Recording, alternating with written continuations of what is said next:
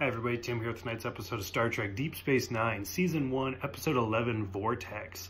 So, like I said in the last video, this episode is mostly about Odo, because throughout Deep Space Nine, we're learning about all of these new alien life forms, and just kind of how they fit into the franchise and the universe.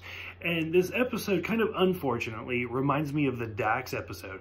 So, if you watch that video, I talked about how it's all about Dax, and we're learning about the Trill, but when you get to the end of the episode, like, there's no resolution for it. It just ends, and you don't get anything. It's like, okay, so I learned a lot about her species, but it didn't solve the problem of the episode.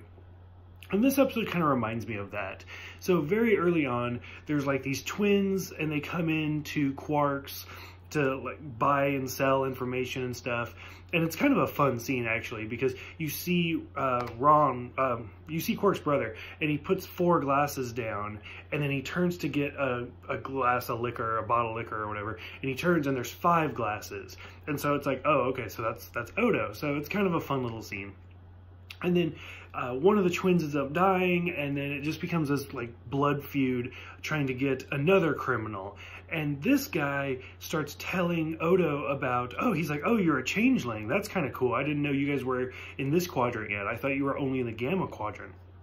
Which I'm going to pause right there, and just like Odo jumps on that, because he doesn't know anything about his origin. He doesn't know who he is. He doesn't know his species. He's never heard the name changeling before. So it's kind of interesting. That being said, this is not the first shapeshifter we've seen in Star Trek. This is like the 3rd or 4th. There was one in the animated series. There was one in the movie, The Undiscovered Country, the woman that like kisses Kirk.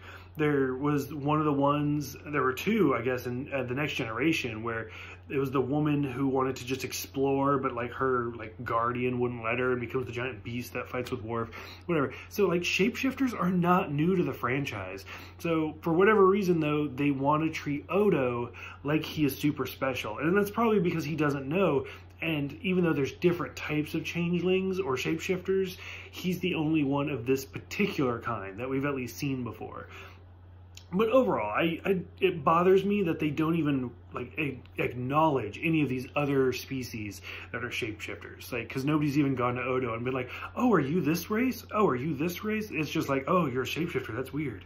And I don't know. It just kind of bothers me throughout this entire series. But overall, this guy is trying to bait Odo into letting him go by giving him all this information. Like, oh, I've seen your people in the Gamma Quadrant, and it's by this nebula, and they're kind of reclusive because they don't trust people.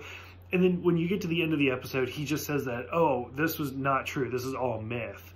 But it's interesting because a lot of this is a little prolific, and a lot of it does kind of come, it does happen as we progress in the series, and Odo does find his people.